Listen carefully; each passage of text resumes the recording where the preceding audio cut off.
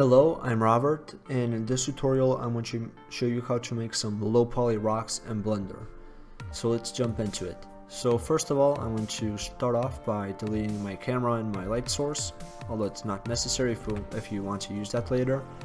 And I'm going to enable screencast keys, but you don't have to do this, it's just so you know what keys I'm using, because some people actually requested me. They told me that I went too fast, so if you miss a step or something, you can just look down here and whatever I'm pressing will show up. Okay? So I'm going to go into edit mode, and well, pretty much, well, you've obviously seen the thumbnail, but these rocks are pretty much like based on a rectangular shape where it kind of sticks out of the ground. So it's pretty cool if you want to go for like that style. It's pretty nice. So I'm going to start off by moving this up on the z-axis, and we want to do a bevel. Okay, so pretty much all our rocks are going to be based on this shape, and it might look a little bit ugly at first, but once we have a lot of them in our scene, it'll look pretty nice. So I'm going to start off by making this one a little bit thinner, duplicating one, making a bit thicker and also taller. I want to rotate this one on the X. I want to move that over there, and we want to do the same thing, but we want to make this a bit lower. And by the way, when you're working with objects that are that have a rotation, like where we are right now, so let's say we want to scale this on the Z. Let's actually go into the normal, and let's say we want to scale this on this Z, not like the global Z, which is just sticking up. We want to scale this on this Z, or excuse me, or on this Y, or on the x-axis, which is relative to that object. What you want to do is, well, obviously press scale, and when you press Z, you'll see it's going straight up, but if you press Z twice, it will work on the relative Z. So it's a pretty good thing to know. It's pretty useful. You'll actually use it a lot once you get a king of it. So what we want to do now is, well, let's move this a little bit, and let's make another one, and let's make this lower, maybe even thinner on the X actually, and we can make many more, and if you position them correctly, it will look really nice, trust me. And for this one, I'm actually going to move this down. I want you to select these edges, so press Alt and just select on one of the edges, so you can select the whole loop, and you want to move down with the Z. Okay, and let's actually scale this a little bit, and you might be thinking, well, that looks actually kind of ugly. I forgot to mention that what we're going to do later is do a boolean with this face. So pretty much this face will represent the terrain in either your scene or any game you're making, okay? So that's why it doesn't look as weird. So pretty much what we're going to do is just cut out all these unnecessary pieces. Okay, so let's keep going. Let's make another one, and let's make this smaller, maybe even thinner actually. Actually, that looks pretty good. Let's add some more of those. We need more smaller ones. There are a lot of big ones going on. So like this, we can have something that kind of contrasts with what we already have. So let's make this bigger.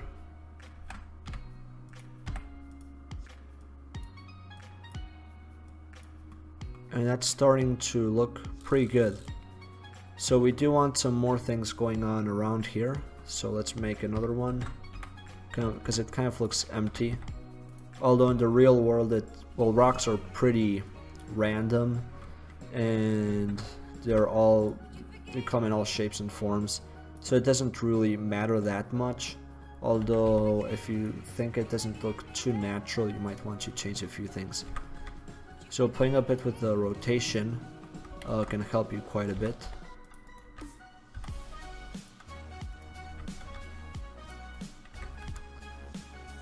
So as you can see, I'm playing with the x-axis, and actually I should do that with the y as well, but not too much, like very subtle differences. Okay, so that's looking pretty nice. So what we could do is actually move this over here. Let's try to make this more compact now that we have a lot of rocks and we have our basic layout. I guess we could call that the layout.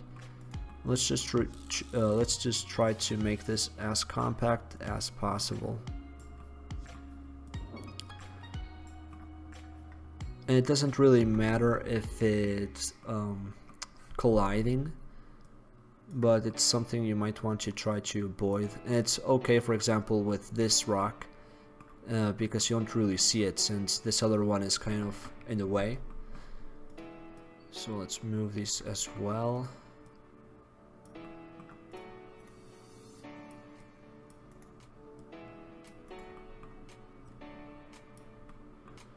So as you can see, it looks pretty nice and uniform. So what we want to do now is select all these rocks. So you can use the C tool to select everything. And you want to deselect the plane. So now what we want to do is Control J, and we don't have an active object, so by pressing Shift and right click, just click on any other rock and you Control J, so we can join all those objects into one. Okay, so now we want to go into the plane, and we want to go into Modifier tab, add Boolean, and I believe it's different. Let me check. So if we go into wireframe, actually we need to select the object. So that looks to work. And actually now I'm doubting if I should apply the Boolean in the other object. Although I guess we can try. Okay. Yeah, we definitely need to apply the Boolean in the other object. Sorry guys. My bad. So let's select the rocks. Let's go into Boolean. Let's select the plane. And we want difference. So if we go into a wireframe, you can see it all has like some weird lines going on here, which are actually from the cut, I guess you could say, that the plane making with the rocks, because they're colliding. So that's pretty much what a Boolean does, it kind of cuts. And so we want to do apply.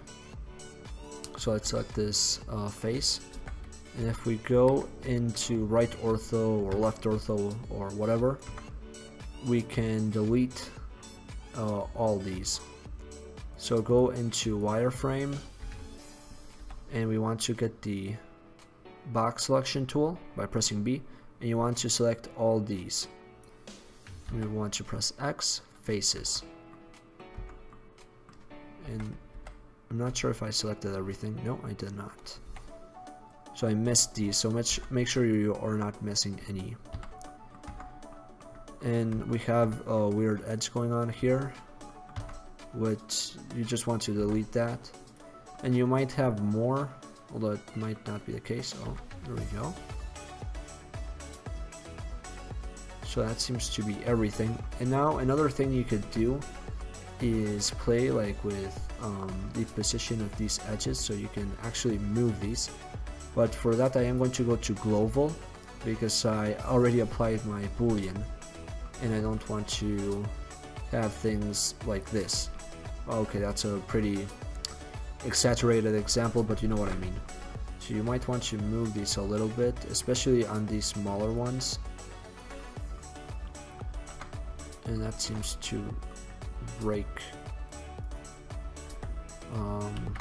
So let's delete that face, which is actually not necessary. Let's see if we can remove this now. There we go. And you'll probably want to do this, especially like with the tops, because they're very similar, so you can achieve different results. And in some of these you can even delete the tops and do something like what we've did with this smaller one. So that's going to wrap up this video. If you enjoyed it, make sure to like and subscribe, and if you have any suggestions or any questions or want to learn about any topic regarding Blender, make sure to comment down below and I'll try to make a video for you.